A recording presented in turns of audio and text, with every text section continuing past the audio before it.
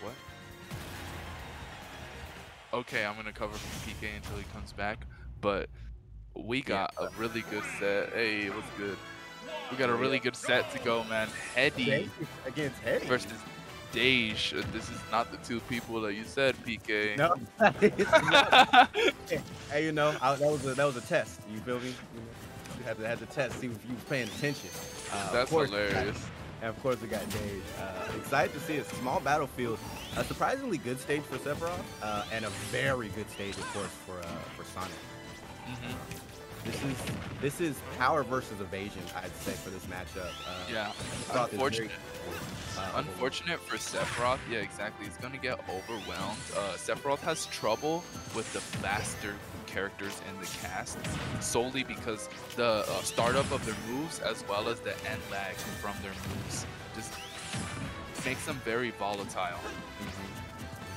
And that's tough because a lot of what Sephiroth gets a lot out of is Nair, and you have to wait your turn essentially to even do things. But woo, that was crazy. He tried to follow him all the way up to the last zone. He's gonna get that spin dash forward air. 48%. Daige is starting off very strong. Not even letting HEDI use the wing.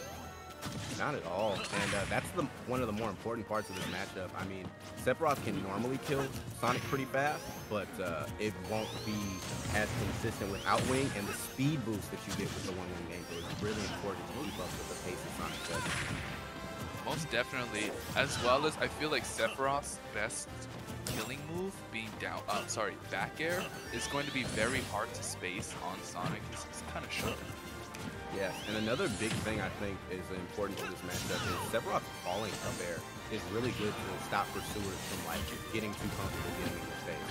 So if you can't pull out the back air as much, if you want to cover all your options, definitely falling up air will be a part of that.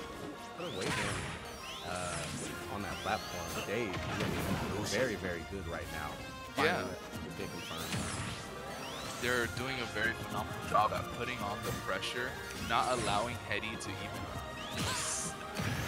put any set play. It feels like a lot of these are stray attacks, so just anything that you throw out against Sonic's speed, and that forward smash is going to catch him jumping on the shield.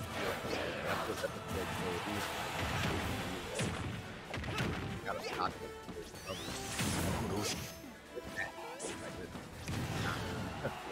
Not that fun to play with Sephi at all. No, I'm gonna have to go right now. Finally finding the first stock with a falling up. If HEDI wants a chance in this matchup, they're going to have to pick and choose when to approach Sonic, as well as know how to wall him out, because it seems like Daige is going to circle camp your shield forever. He will not stop. It seems like he's always going to hold forward, so you have to prepare for the approach, because Daige is going to approach. Real quick, can we talk about how fire that Sephiroth tattoo is on HEDI? Was that I thought that was Itachi. I think that was Sephiroth, because HEDI's the one in the red, if I'm not mistaken. And we're seeing a character switch, which is super important. It was needed. Yeah, because Sephiroth, I mean, you want to be able to keep up with Sonic's mobility a little bit better, and you want to keep the kill power. There's no better character than you. And the speed too, the speed that you can use with Wolf is going to be to hide HEDI's benefit. Sorry. Yeah, and some of these trades that have been happening, especially with Nair, they're much more worthwhile with Wolf. The problem is, however, being off stage with Wolf. You know, that's one of the only things you're gonna have to deal with. Danger zone, so to speak, against Sonic. Yeah, because the Wolf Flash is like the farthest recovery you can get, and it's very tough to use. It's not very easy to recover with. So let's see what HEDI can do. Of course, they had a plan when they picked Wolf, and it's working right now. They're doing fairly good, but they're just going to have to find themselves some more B&Bs and maybe an up smash or down smash here and there. Daige still going for that upbeat up air. He can be very, very good. He hasn't been able to hit it yet, but I like the fact that he keeps threatening it. and he needed to get back. And Sonic actually has to respect Wolf's recovery a little bit more. It doesn't have that hitbox. Yeah. That was crazy. He took him for a ride and he's gonna escort them right to the blast zone. The back throw 66% on Daige. Who's go ahead. I mean, Daige is looking fantastic. You know, I don't think the game plan is switched up too much for Daige. HEDI, No. however, even though I think the Wolf is a good pick, if you've only been playing a certain character in bracket, to switch over to someone that you might not have warm can be to your detriment as well. Yeah, it's like the Wolf is looking a little cold, and you know, Daige is playing Sonic all day. Yeah, I'm not seeing a Wolf dash attack that much, which is nuts, because I think that's one of the best dash attacks in the game.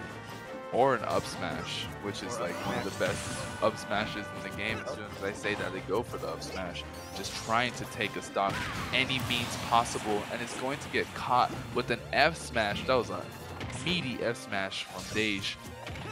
What's he there? He was like, left, right, fist. Landing. For free in this economy? No. Yeah, look at that turnaround grab. Daige is looking for a 3-stock right now. No way. Ooh, no, don't do it to him. Trying to get the back air after the spin dash. Not going to give it to him. 96%. Now HEDI is looking very, very uncomfortable in this situation. Going to get hit with the back air. Yeah, was that a pop-off? I mean, I don't know if that's necessary, but I don't understand it. He played really well. No, probably not. But he got up immediately. I'm done. My work here has been done. Yeesh. Dash grabs in Smash Ultimate are like some of the most punishable things that you can do. If you whiff a dash grab,